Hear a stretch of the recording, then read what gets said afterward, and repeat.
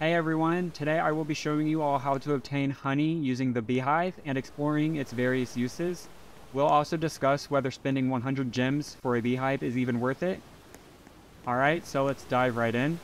First, let's take a look at the beehives. As you can see, they have these tiny swarms of bees flying around them, which is very cute and adds a nice touch. Although it's not necessary, you can place these flowers next to the beehives to create a visually pleasing environment. It would be cool if bees actually required flowers to produce honey, but that's not the case. I've added them here for the aesthetics. Now on the bottom of the beehive you can see some honey which is ready to be collected, so let's gather it all up. Each beehive produces 8 honey with an 8-hour wait time. Also, I wouldn't recommend selling the honey as they only sell for 100 coins, which is really not worth it. So from 4 beehives we gathered a total of 32 honey. Now before we move on, let me show you where you can purchase the beehives. Go into build mode, then navigate to shop and select functional. You should find the beehive available for 100 gems.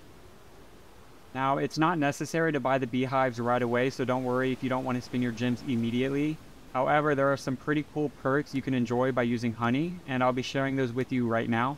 Alright, so honey can be used while cooking. There are a few meals that provide useful boost. For instance, this recipe that requires 2 honey, golden eggs, flour, butter, and milk, which makes a golden cake that offers an economy boost of 2. I'll be testing this recipe shortly. Another recipe includes egg, mangoes, 2 honey, flour, and butter, which gives a mango crumb bar that provides a tool speed boost of 2. I'll also be testing this one. There are a few other recipes such as the coconut pie, but unfortunately it's locked for me at the moment. There's also a recipe that requires grilled swordfish, mangoes, blue spice, and 5 honey, giving a swordfish stew. Lastly, there's a recipe that uses a grilled great white shark, honey, blue spice, and coconuts, creating the great white stew with an economy boost of 3. Unfortunately, this recipe is still locked for me. Alright, now let's put these boosts to the test. I'll be trying out the tool speed boost by eating the mango crumb bar.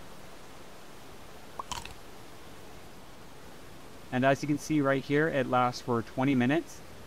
Alright, I assume this boost works with all of these tools down here, so let's try them out.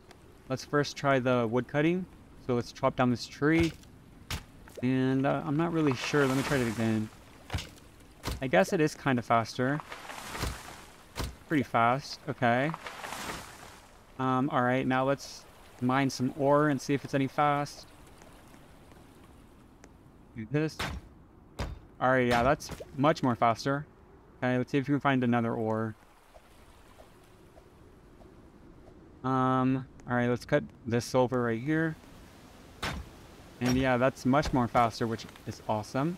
Alright, now let's use a scythe, and let's cut down this grass and see how fast it is. Oh wow, that's really fast.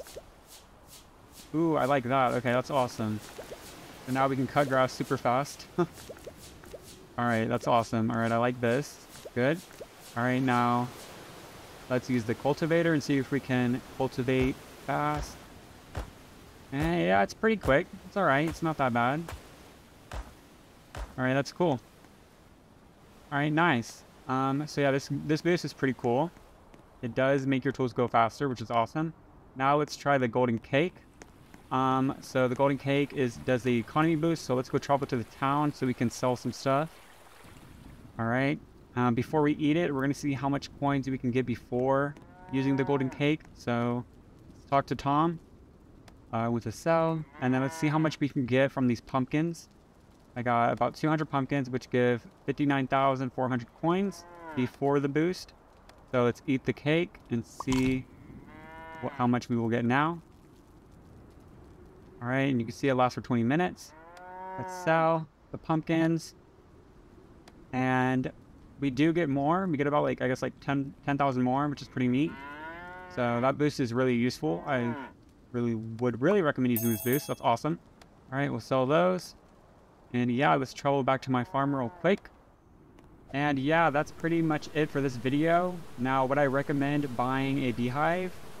The answer is yes, at least one beehive. You don't need as much as I have, but I do think beehives are pretty useful, and I do have a feeling that they will have a bigger use in the future. So yeah, it's totally up to you if you guys want it or not. It's very cute as well. So yeah. So thanks for watching. Be sure to let me know down in the comments what you think about the beehives, and I will see you all again later.